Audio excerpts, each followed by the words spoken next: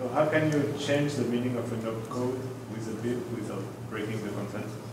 How can you change the meaning of an opcode with a BIP without breaking consensus? You can do it, but only in one direction. You can only tighten the meaning of an opcode. You can take something that was valid and make it valid in fewer cases, but you can't make it valid in more. If you make it valid in fewer cases, new nodes will evaluate that and be more strict in their evaluations. All nodes will accept it because it's still valid by the old rules. That's called a soft fork. So, check sequence verify was actually replacing op, nop 7, I want to say, or 3. I can't remember. One of the nops. What does nop do? Nothing. That's why it's called nop.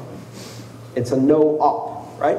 So if you take something that was a nop and now you give it special meaning, every other old system is going to read this and it's going to go a number, a nop, a drop. Okay, we're so far so good, and it will keep going. It won't enforce the meaning of lock times, but it will still evaluate the script validly, right? That's a soft fork. So old nodes don't see the additional meaning. So you can tighten consensus rules by redefining something more specifically. You cannot broaden consensus rules and make previously invalid things now valid, because then the old nodes will reject it and fork themselves off the blockchain. That would be a hard fork? That would be a hard fork. Now, in the case of redefining the null dummy value, the bug check multisig, old nodes, any value will do, including 0. New nodes, only 0. And therefore, there's never going to be a conflict between them, right? If you put in 1, all the new nodes are going to reject it, so they're going to enforce that consensus rule against you, but all the nodes are going to go, whatever, it looks valid, right? That's a soft fork. So all of these things have been soft forks. It appears now we can do anything with a soft fork. Someone has even suggested doing a change in the 21 million coins with a soft fork. Soft forks for the win! Questions? This is it. I'm not doing any more, so we're just going straight into Q&A. Does drop take off more than one? Sorry, just drop take off more than one? You can do 2 drop. 2 drop is another opcode that takes 2 off. It's the double drop. I don't know if there's a 3 drop. I haven't looked it up. Probably, maybe. I don't know. So this stuff kind of reminds me coding in assembly. Yes, it is very similar to coding in assembly. Is there any movement towards making a compiler that could perhaps help? It's no, because you can't make a compiler into a higher level language for the simple reason that because this is not Turing complete, it's missing one fundamental construct, which is there's no loop construct. There's no recursion construct either. Without a loop or recursion construct, you have a language that is not Turing complete, which means it cannot express all possible programs. If you take a higher level abstraction language, that means that many of the programs you can write in that simply do not have an equivalent in this. So with Turing completeness, any symbolic language that is valid and consistent can be translated into any other symbolic language that is valid and consistent. That is the meaning of the Turing theorem, universal computing engine. This is not Turing complete. Therefore, you can't create a compiler. Probably a good thing. Because the compiler would hide details that would end up causing you bigger problems when you compile it down to this. You'd have unanticipated consequences. Can you guys wait for the mic? Oh yeah, we're not picking. Yes, thank you. Thank you, Denise. Let's do formal Q&A now. You have to speak into a mic. I hope I repeated some of the questions. If I didn't, sorry on the video. They were really good too. I just wanted to make another esoteric point. Yes, please. Because I wrote an interpreter problem, so I had to deal with it. Fantastic. Yes. Else and endif are not opcodes. Sorry? Else and endif are not really opcodes. They're not opcodes. They are syntactic sugar that has no function in the language other than to delineate. They're like the curly brackets in C. They don't actually do anything. They just give you the boundaries. They're scope identifiers. They define the scope of a function for syntactic purposes. Very good point. Yes, thank you. So with the activation of SegWit, it's clearly shown that Bitcoin's a lot more than money. Yes. Could you talk about that, your opinion? specifically how entrepreneurs are dealing with this, the outside factors. Well, SegWit isn't activated. We'll see. You may have noticed there's a bit of drama in Bitcoin. Bit of drama. So SegWit itself doesn't really change the nature of Bitcoin being able to do a lot more than money. There are other technologies that have redefined it as more than money long before SegWit. Probably the two most influential were the original implementation of colored coins, which allowed you to give an additional attribute or coloring to a specific value to mean this Satoshi is a share of IBM. This Satoshi is a share of Microsoft and tradable as such. It's like putting a stamp on a dollar bill and giving it a different meaning. Not in exclusion to its original meaning, it's still a Satoshi that's spendable. You'd just be an idiot to spend it as a Satoshi when it's worth so much more through its coloring. Colored coins came out in 2013, I want to say, or maybe 2012. 2013, launch of Massive Coin in July. No, before that, though, there was the EOPBC specification, which I think was even earlier than that. And the second one is all of the second layers that are enabled either with op return or through hacks, like Mastercoin, now named Omni, Counterparty, and all of the other things that can trade assets and give other meanings. So my point is it's just data moving between data stacks or Bitcoin is a transactional state engine that, among other things, also transmits value. It's a non-Turing complete transactional state engine as compared to, say, Ethereum, which is a fully Turing complete transactional state engine. But it is a transactional state engine, and you can do a lot with an abstract state machine.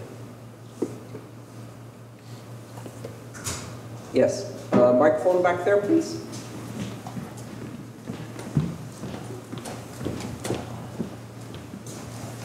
What is the best way you've found to write scripts and test them, test their redemption conditions? Like, do you just submit them to testnet and then try to redeem them? Yes, you run them on testnet because unanticipated things will happen and then you'll lose money. One of the things you need to be aware of is all of the things we talked about today, all of them go inside a pay-to-script hash script. That means they acquire a 3 address, an address that starts with 3, just like multisig. They're part of a pay-to-script hash, which means that the network doesn't see this whole redemption script until you try to redeem it. All you tell it is, here's the fingerprint of what I'm going to use later to test redemption of this. And it has to match that fingerprint, but you don't say what it is. Now the beauty of that is you can give it a fingerprint to a completely shit script, and the network will go, fine, I'll look up your coins with that. And then you go back to redeem it, you say, here's my fancy redeem script, and it goes, it's invalid, your coins are lost forever. Yeah, I've had that problem. Right? One of the things you have to be aware of when you're doing P2SH, you're not validating the redeem script. So the chances of it being redeemable, you know, kind of 50-50 or worse. I was wondering if there's any better way to test that. Well, there are 5 or 6 interpreters. So Bitcoin script interpreters. Where's yours hosted? Not hosted? There's 4 or 5 that are hosted. One is called WebBTC. It demonstrates the entire function of the stack. You can see things that get popped off step by step. What does the stack look like? What does the script line look like? Similar notation to the one I used. And that will do it for you. However, it's a simulation. And so a lot of the script interpreters are not faithful to the actual core consensus rules, which means that if there's a bug, like the check multisig bug that needs, you'll read in the fine print at the bottom that it says, we don't actually do the extra pop of an extra value for check multisig, which is great for troubleshooting your scripts, only they won't work on Bitcoin. Because Bitcoin's consensus rules include all of the bugs. And so if you don't faithfully replicate the bugs in your script, it won't work. So the interpreter can allow you to experiment for a bit and develop some familiarity. It's more of a learning tool. There's nothing that can test your scripts other than testnet. Testnet is the full consensus rules. That's the only way you can test it. Thank you. Welcome. Do you have examples of the different paths through this in the book that are making use of the stack notation you were using earlier? I don't have the full stack, but for each one of these paths, I show what the unlocking scripts are and walk through the various things, including dropping hints about and explaining, so why is that drop there? So it does a full analysis of this over about 3 or 4 pages that says, okay, so how do you do this one? How do you redeem that one? How do you redeem that one? And also, why is the drop there? What does the 2 do? How does it work out? So it's a similar demonstration to what I did today. Although you can't ask the book Q&A, so good thing you came today. Thank you. Hey, Andres. Hey. Quick question. So regarding cryptocurrencies, we seem to call everything cryptocurrencies, and clearly it seems, Bitcoin obviously is more than just a currency.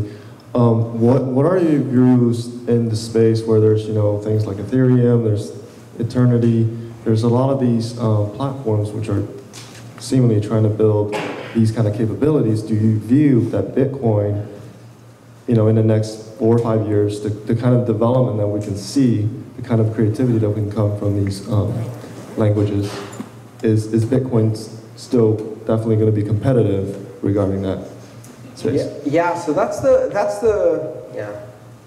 $20 billion question, to be specific. I think having worked in programming languages for a long while and having seen what a creative person can do with very, very little. I'll give you an example. And this is completely irrelevant to cryptocurrencies, but it's a funny story. My first computer was a ZX81 Sinclair computer in 1982. If I remember correctly, it was either that one or the next one, the CX Spectrum. I can't remember which one I did this on. It only had 16 colors.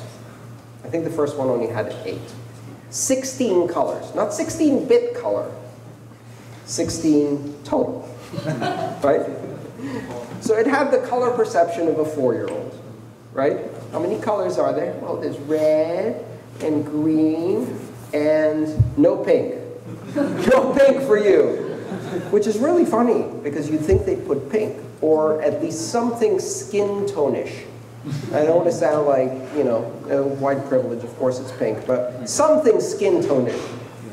A mocha, to be more inclusive. Something. No. So how do you do video graphics for your games if your characters can only be bright red, bright blue, bright green, white, black, right? Kind of difficult. We ended up with a lot of video characters who had yellow skin, hence Homer Simpson. Anyway, very long story short, I was dissatisfied with the state of affairs. I was offended. So I made it do pink. And the way I made it do pink was I hacked the video codec and I invented interlacing. I was 11. I didn't know what interlacing was. I didn't know it had already been invented. But I figured if I spend half the time of the video refresh on the TV showing red, and then during the time I'm drawing the other half of the lines, I show white, and we do it really fast at 30 frames per second, what's going to happen? Pink happened. I did that in assembly, because that's the only way to do it, at 30 frames per second at 11. I did pink. Now, the designers of that system had not anticipated pink. And I did it for a very, very trivial reason. Right? This was not a multi-million-dollar project. This stuff is money. How much creativity can you get with adult, experienced programmers who actually know what the hell they're doing, motivated by really exciting applications, and perhaps funded? Do not underestimate the creativity of the human mind and what it can create. Lightning Network is the perfect example. No one saw that coming, right? And it's ingenious in its simplicity, but also in its depth. It's got a lot of layers to it, and once you start unwrapping, you find more and more. Now, there are an entire category of problems that Bitcoin cannot do because it's Turing incomplete. In fact, based on the Turing theorem, there are an infinite number of problems that Bitcoin cannot do. And there are a finite number of problems that it can do. But there's a very big number in the word finite. And sometimes when that number is big enough, you can't tell the difference, right? So here's the interesting thing. We're trying to do scripts. What are scripts? Well, fancy people with VC money call them smart contracts, right? As you can see, they're not that smart, and they're not that contracty, they're just scripts. But this is a smart contract for a governance program for a 3-person partnership with a recovery plan and a grandfathering plan and key rotation and all kinds of other features, pretty sophisticated. It's a smart contract. It'd be easier to write in Solidity, but you can't write it in script. And the interesting thing is, what is the class of problems that you can solve in script that don't actually need the full-blown Ethereum stack? And I would say the answer is probably 80% of the most interesting financial instruments that correspond to trillions of dollars in value transacted every day. So that makes Bitcoin relevant for the long term. And the fundamental reason is because this does it at a much higher level of security than Ethereum, in my opinion, because it's limited. So fewer things can go wrong with this service. That doesn't mean Ethereum isn't useful. I'm a big fan. Just different problem classes. Yes? John? Thanks, Andreas. Nice to see you again. Yeah, likewise. I guess for everything else, there's rootstock, right? For everything else, there's rootstock. Let's see. Yeah, my question was, so you mentioned that soft forks can only like make the rules narrower. Yes. And then you also said soft forks can do anything. These seem like contradictory statements. Can you explain how that is? Remember that part where I was talking about human ingenuity and surprising outcomes and never bet against the possibility of fitting a very large number in the word finite? Yeah. I'm still shocked at how SegWit was done. I just saw a new proposal for something else today that's a soft fork that was even more shocking than what you can do. I've seen proposals for doing soft forks that do quite incredible things that I didn't think were possible. I wouldn't put it past it, like expanding the consensus rules in a soft fork manner. I don't know. We'll see. Maybe it's a contradiction. Maybe it's not. Is this just because they're able to like repurpose the existing opcodes that are in the like base blocks, and then add some of this data like outside that new nodes will be able to interpret? Possibly. I mean, that's what SegWit does. And the way SegWit works is rather ingenious. It creates a structure that simply pushes 2 numbers on the stack. And what you're left with is a stack with 2 numbers on it. And what does that stack evaluate to? For every node that's not looking at a script, it doesn't have an op equal, it doesn't have a verify, it doesn't have anything. What's the default thing that happens at the end of a stack? Sorry? End of a stack. The thing you don't need to say at the end of the stack because the stack does it for you. Return. Verify. It does a verify for you, effectively, right? So at the end of the script execution, you get to a state where it just takes what's on the stack and says, is this a true value? If it is, we're good. If it's not, halt. Well, the definition of true in Bitcoin is any number that's not 0. So you push 2 numbers onto the stack and then you terminate, that's true. That's a script that anyone can spend.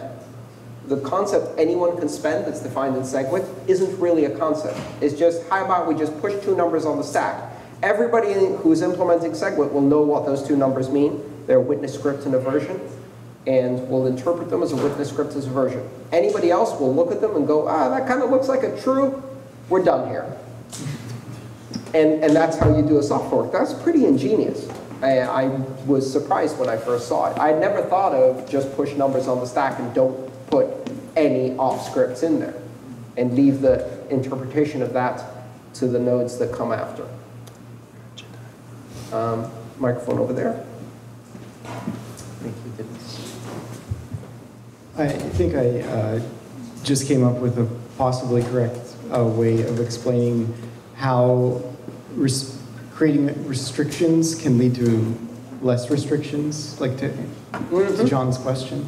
And maybe you can let me know if I'm making sense or not. So we have an existing consensus in this room that 2 + 2 is equal to 4.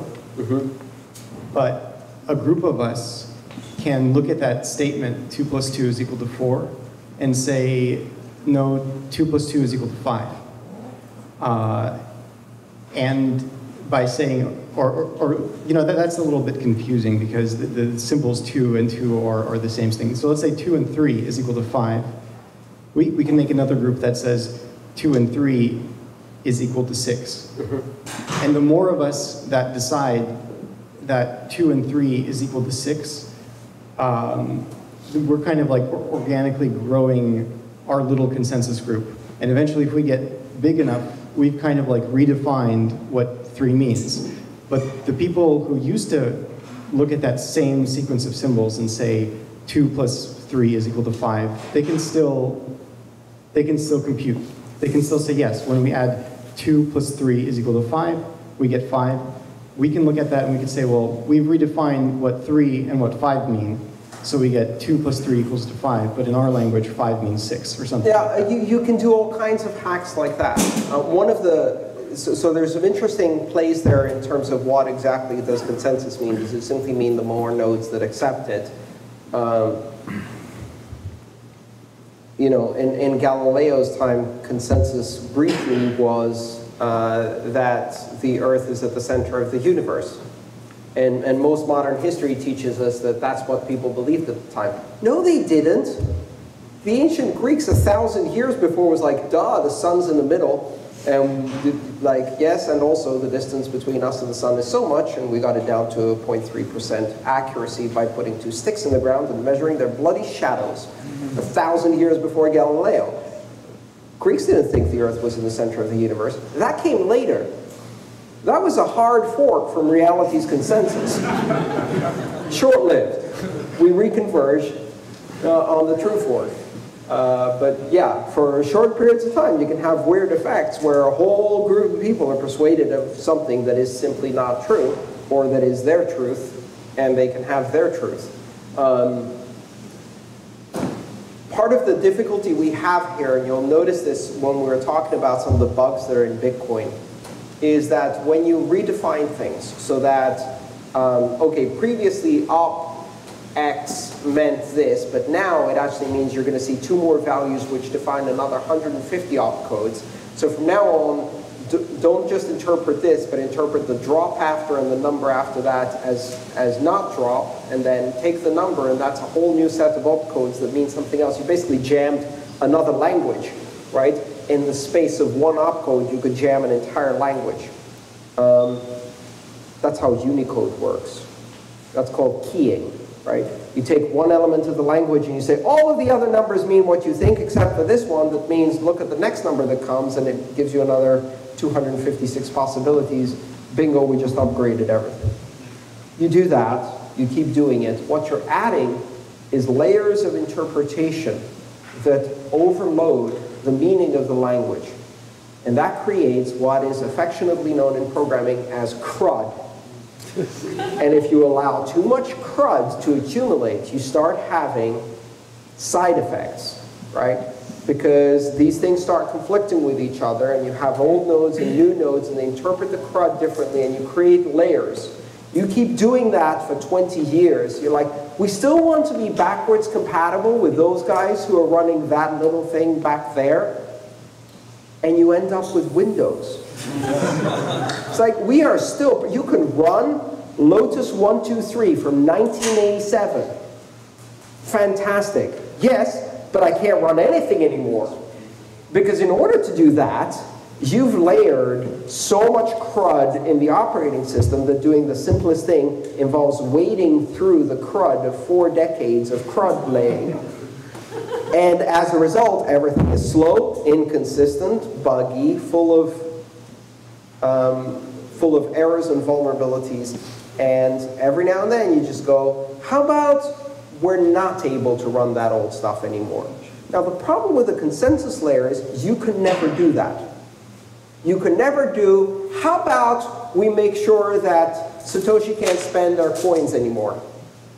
I mean, they've been sitting there for so long, and they've been really quiet. Let's disenfranchise them out of 100 million or billion, whatever it is now, of their coins. Like, they have some weird rules back then. How about we just wipe the slate clean and say those are no longer consensus? The side effect will be that anybody who had coins in the first 4,000 blocks can't spend them anymore. Unacceptable, right, in Bitcoin. That is the difference between hardware, software, and Trustware. We're now coding Trustware. Trustware says you have to carry these consensus rules forever, and you have to make sure that the coins that were redeemable then are still redeemable now, that the blocks that were valid then can still be validated by a node now, which means that you keep laying on the CRUD. So you're going to have a natural accumulation of CRUD just to make simple advancements. If you then take that natural accommodation of CRUD, and to avoid a political debate, you add a whole layer of it voluntarily, well, now you're just, you know, making problems for the future, right? This is the problem with developing Trustware. Bugs become consensus code. Fixes to bugs sometimes introduce more CRUD than the bug itself, so we don't fix them. We just carry them forward. The cure is worse than the disease. And voluntary introductions of CRUD into the code will be a burden that we carry forever, because once you put it in and someone writes one UTXO that's redeemable by that CRUD code has to be carried forever so that that UTXO can be redeemed in the future, right? And this is the problem with Trustware. Now, there is another approach, and that is the approach that Ethereum is exploring. Didn't work. Hard fork. Well, then there was that other hard fork. And there's a problem in the client now because we have 19 gigs of hard fork. And that's a different strategy. Very effective. I wouldn't bury a UTXO in there for 2 years. I'd be worried that it wouldn't be redeemable. So there's different strategies to this. We're going to see things that move really fast, things that move really slow. And while you can do tricks like that, you have to consider the future cost, right? I think, should we take more questions or are we done? I think we're done for now. We have about 15 minutes to mingle, but thank you, Andreas, for your awesome talk.